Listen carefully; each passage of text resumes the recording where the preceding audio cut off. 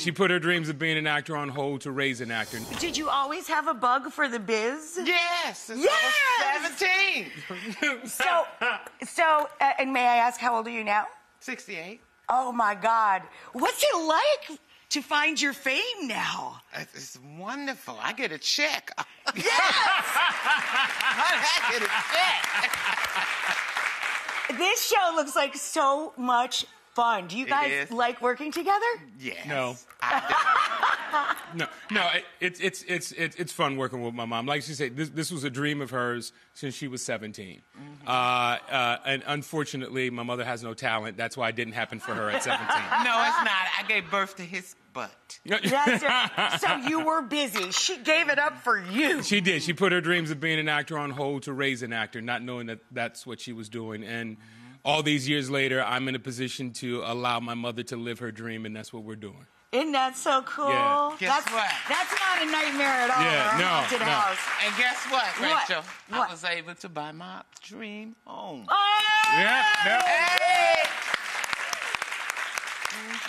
I hope it's not haunted.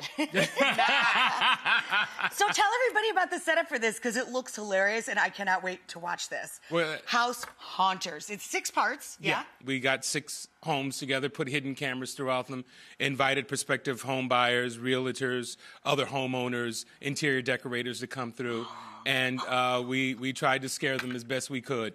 And they had no idea. They had no idea. They thought they were looking at dream houses. Dream houses. Oh, my God. We also had, HGTV and Discovery talent on the show as well. Wow. And ended up scaring them with 14-foot python snakes, dogs, animals. Yeah. Some of the things didn't work.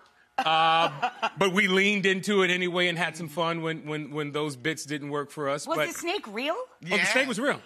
I got chased by a snake in the studio one time years and years ago. I saw spots the entire rest of the day. It was so horrifying. No, this one was a bright yellow 15-foot reticulating python. So, no, it was real. Dang! It was real. It was real. One person was deathly ill, afraid of snakes because he got bitten by one when he was a kid. His wife put him up to this prank. Right. His wife said, I was like, hey, man, we ain't had nothing to do with that. That's your old lady. Your old lady brought you in here.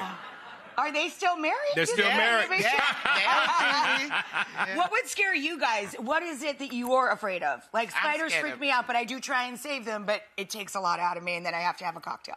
A mice, a rat. Mice, right. Rats is a big one here in the city because they are big. Yeah. I'm scared of What are you scared of? I'm afraid of my mother coming back to me asking me for more money. I never asked him for. He ain't never gave me no money, girl. What? People think that. Okay. Okay, you're in public. All right, Mama. Tell the truth.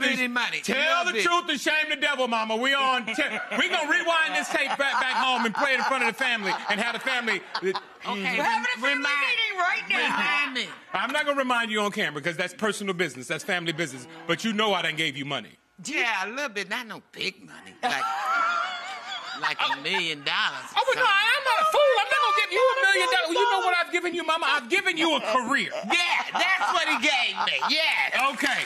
That's what he gave. Okay, I agree. Yes. And I turned out to be funnier than he is. Oh. Dang. Okay, whatever.